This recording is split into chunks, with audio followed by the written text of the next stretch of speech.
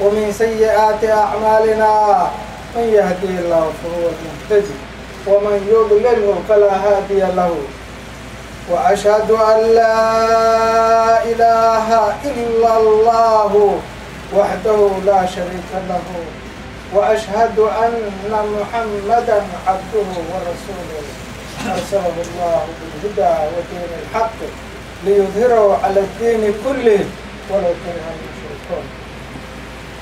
أما بعد، يقول الله سبحانه وتعالى في كتابه العزيز المحكم بعد أعوذ بالله من الشيطان الرجيم بسم الله الرحمن الرحيم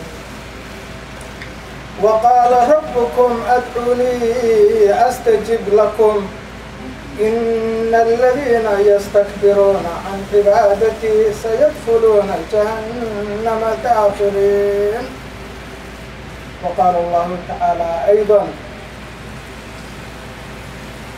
وإذا سألك عبادي عني فإني قريب أجيب دعوة الداعي إذا دعان فليستجيبوا لي وليؤمنوا بي لعلهم يرشدون. My dear respectful brothers and sisters, today in this gathering, in this Friday sermon, I would like to highlight an issue which is one of the main stages that we can use, or it is the toolkit of how we can solve our problems. Today we know almost in every country, a Muslim country, there is crisis.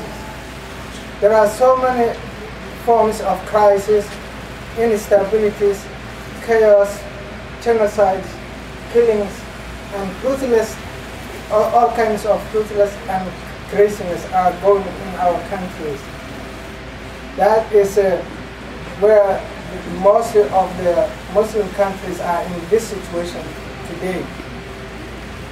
And Muslims who are out of those countries, who live in peaceful countries, they have their problems too, which is not less than the one that those who are back home or in mainly Muslim populated countries, where the people are there, they have a problem, so the same problem or worse is also here among us. That means from there you can introduce this, you can introduce one thing, which is that there is a kind of punishment which is upon us as Muslims. But then we have to be realistic. If we do not confess that and if we never accept, then it will not be stopped. First of all, we have to admit that there is a problem. We have to admit there is a wrongdoing. And then when we admit that, then we recognize what is going on. And then to identify that problem, and then we figure out that the problem came from us. That Allah subhanahu wa ta'ala says in the Qur'an, وَمَا أَصَابَكُم مِّن مُّصِيبَةٍ فَبِمَا كَسَبَتْ أَيْدِيكُمْ وَيَعْفُو عَن كَثِيرٍ. Allah is saying, whatever calamity or tragedy that fall upon you is because it's as a result of what your hands did, what you people did. That's the consequence. So when we confess that and we know that, then the next is that we should realize something else, which is that we should know that we as Muslims, we have to react upon every problem, whether it is within Muslim country or outside that. But how can you do that? It is first of all that you should know that there are many steps that you should take. And those steps is one of them, that you react it with action, like stopping the problem. Because one thing we have to realize, when there's a problem and there's collective punishment, it is not that to punish that every one of us did mistake. There are some people who are in us, and they are among us, and they did wrong. But others did not stop them from wrongdoing. Consequently, this can happen. So this is how things can happen. And then it is our responsibility to check that and stop it as much as we can. If we can do it, but we have to know what is wrong and who's doing the wrong. And when we know that, then after that we will try to stop it. If action, yes. If not, then talking, speak. If not, then disliking. If not, even in disliking, within all that, there is one thing which we should keep in mind.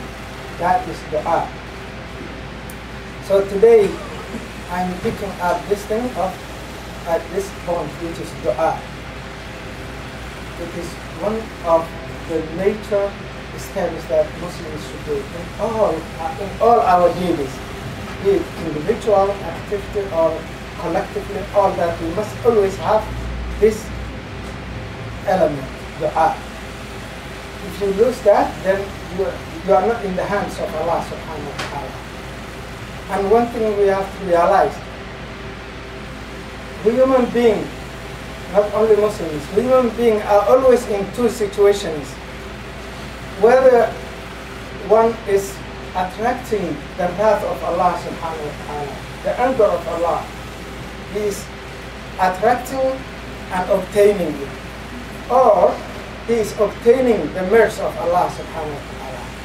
You are in between these two. And what can make you to do one of them is the dua. If you keep begging Allah subhanahu wa ta'ala, all the time you are in supplication to Allah, then you get the mercy of Allah subhanahu wa ta'ala. If not, it becomes the other way around. It becomes that you are arrogant and you are so strong, and you believe that you are higher than Allah, and you believe that in your situation that you are someone who is very high to beg Allah subhanahu wa ta'ala. Then you will pay the price. That is where you gain the wrath of Allah subhanahu wa ta'ala, and Allah subhanahu wa ta'ala protects that from us. In the first word which I recited before, Allah subhanahu wa ta'ala says, وَقَالَ رَبُّكُمْ أَدْعُونِي أَسْتَجِبْ لَكُمْ. And your Lord says to you, أَدْعُونِي أَسْتَجِبْ لَكُمْ. Invocate me and ask me for anything, then I will respond to you. I will respond to your invocation and will give you what you want. That's what Allah subhanahu wa ta'ala is saying to us. So you just ask me, knock the door, and the door will be open. If that is done, then what else are you looking for? In the next word, Allah says, إِنَّ الَّذِينَ يَسْتَكْبِرُونَ عَنْ عِبَادَتِي سَيَدْخُلُونَ جَهَنَّمَ دَاخِرِينَ. Indeed, those who scorn my worship, those who are very arrogant and undermine my worship. So here Allah subhanahu wa ta'ala is telling us that supplication is worshiping itself. If those who are in this situation of being arrogant and to the level that they are not begging Allah subhanahu wa ta'ala, Allah says, سَيَدْخُلُونَ جَهَنَّمَ دَاخِرِينَ. They will enter hellfire in humiliation. Why? Because they were undermining Allah subhanahu wa ta'ala, so they are undermined. And when they are entering the hellfire, it's not like any god else, but they will enter it with humiliation and weakness. In that situation, brothers and sisters, then it is the two ways. Whether you struggle and work for getting the anger of Allah subhanahu wa ta'ala, or whether you work for getting the mercy of Allah subhanahu wa ta'ala. It's in between. And that is, the main is dua. So the dua, which is in this position, Prophet Muhammad sallallahu alayhi wa sallam says in hadith, Sahih al-Bukhari, which is authentic. He says, "Ad-du'a'u huwa al-ibadah." Supplication is worshiping. So then the two are interchangeable, two terms, dua, because when we are praying, it's called prayer. And when we are asking Allah subhanahu wa ta'ala, it's called also prayer. So they are the same words. So when we are praying, that is specific dua. And when you are outside the masjid and anywhere or in the street, you can still beg Allah subhanahu wa ta'ala while you are just alone and going to your way. So then, and Prophet Muhammad sallallahu alaihi wasallam said in another hadith, which there is a kind of doubt in this chain, the sanadi doubt. Ad-du'a'u mukhul ibadah. The supplication is the brain of the worship. So the brain, we as a human being, everything is about the brain. If there is a kind of any problem in your brain, then you cannot stand, you cannot change your situation, you cannot talk, you can't take any action. So the brain is the center of our existence.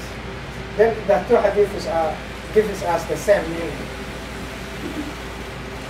Why then in this dua, Allah subhanahu wa ta'ala says also in another verse in Surah Al-Baqarah, how we accept this, and Allah is encouraging us. وَإِذَا سَأَلَكَ عِبَادِي عَنِّي فَإِنِّي قَرِيبٌ أُجِيبُ دَعْوَةَ الدَّاعِي إِذَا دَعَانِي فَلْيَسْتَجِيبُوا لِي وَلْيُؤْمِنُوا بِي لَعَلَّهُمْ يَرْشُدُونَ. Allah is saying, and if my slaves ask you concerning me, tell them, I'm near to them and listening to them.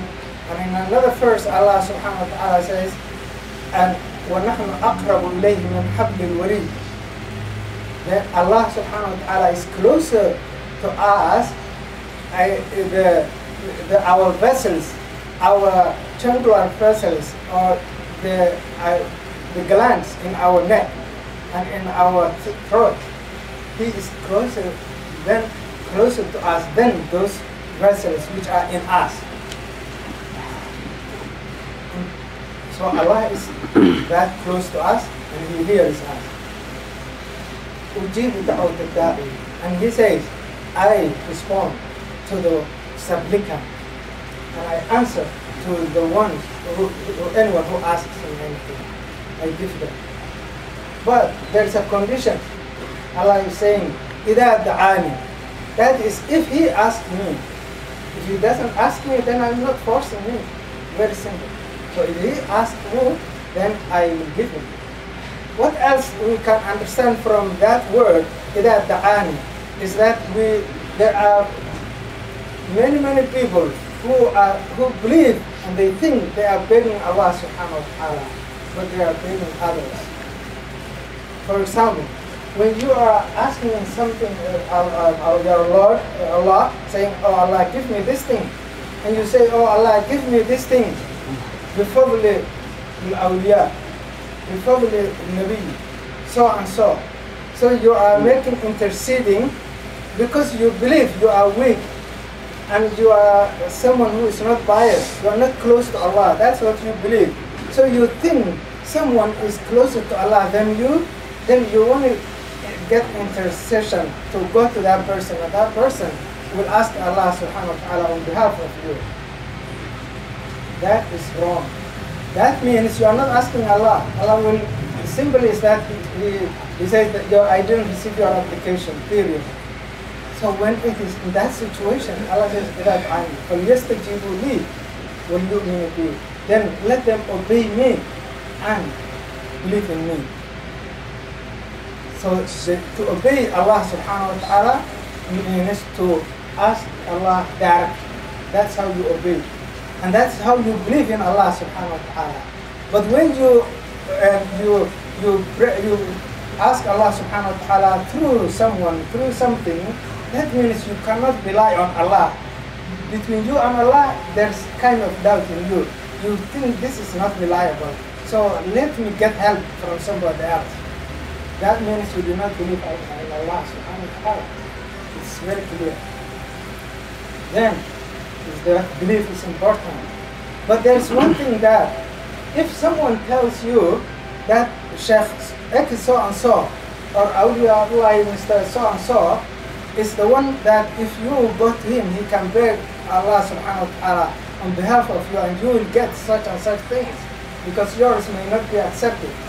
That person is a liar. He's misleading you to the worst.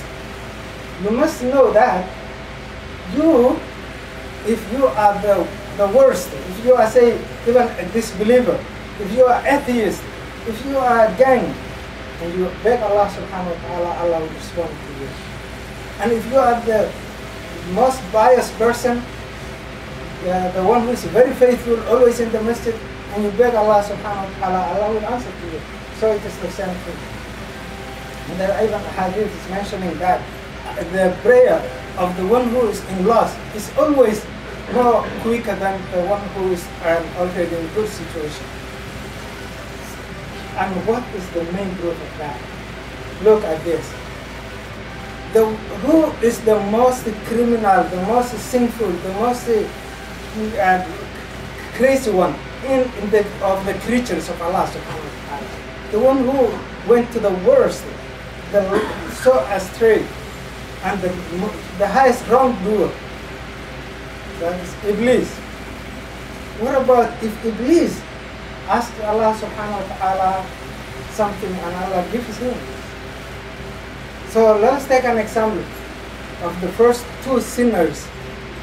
That's Iblis and Adam, our first father. Iblis, when he committed that great sin, very heinous sin, he said, قال ربي فانظرني إلى يوم يبعثون.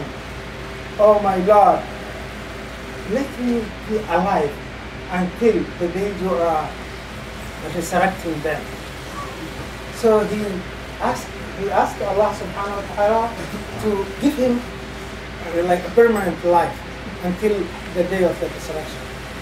And Allah said to him, I will give it to you la yawmin ma'lum, till a day which is fixed, that is already in my plan. So Allah accepted his prayer, although not full but partially. So Iblis, the supplication of Iblis was accepted by Allah. And Adam, when he sinned, Allah did not say, I gave you all this paradise and said to you, وَكُلُوا مِنْهَا رَغَدًا حَيْثُ شِئْتُمَا, eat from it abundantly and like unlimitedly from wherever you want, except one tree. And you went to the only one tree, then that's not acceptable. Allah did not say to him. Adam said, and Eve, they said, قَالَ رَبَّنَا إِنَّنَا ظَلَمْنَا أَنفُسَنَا وَإِن لَمْ تَغْفِرْ لَنَا وَتَرْحَمْنَا لَنَكُونَنَّ مِنَ الْخَاسِرِينَ. So they said, we wronged ourselves, or our Lord, we wronged ourselves, and if you do not forgive us, we will be among the losers. And Allah accepted their prayer and accepted their tawbah, then they were forgiven. Therefore, that is good enough for you. What about if you ask Allah subhanahu wa ta'ala something and you didn't get the result for a time? What is wrong? That is, you should know there are many ways of dua is accepted. If you ask Allah subhanahu wa ta'ala something, either you get the acceptance right away, or it's postponed for another time, or it is protecting you from the hellfire in the hereafter, or it protects you from something calamity which could happen to you, or if it is not your interest even, but you think it's your interest, or it is even harmful upon you. It could be in all these ways. So you cannot understand, you ask Allah subhanahu wa ta'ala, and Allah will give you. أقول قولي هذا وأستغفر الله لي ولكم فاستغفروه إنه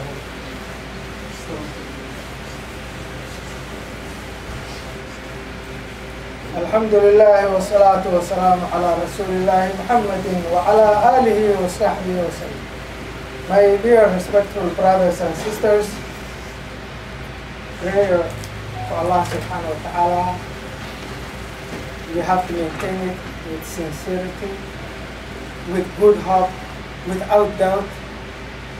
So Prophet Muhammad sallallahu alayhi wa sallam says in hadith, "Ud'u rabbakum wa antum muqinun." Invoke your Lord, Allah subhanahu wa ta'ala, your Lord, while you're sure that He will give you. So certainty, you must have the certainty in you. Then if you are somehow uncertain, it will not work for you. And the time is not on our side, but I would like just to remind you, you see, if you go to any mall, just the eating center, you will find whenever you buy something, they will say to you, buy one and get one free. If you ask Allah subhanahu wa ta'ala one, He will give you one free also, or more. Imagine that.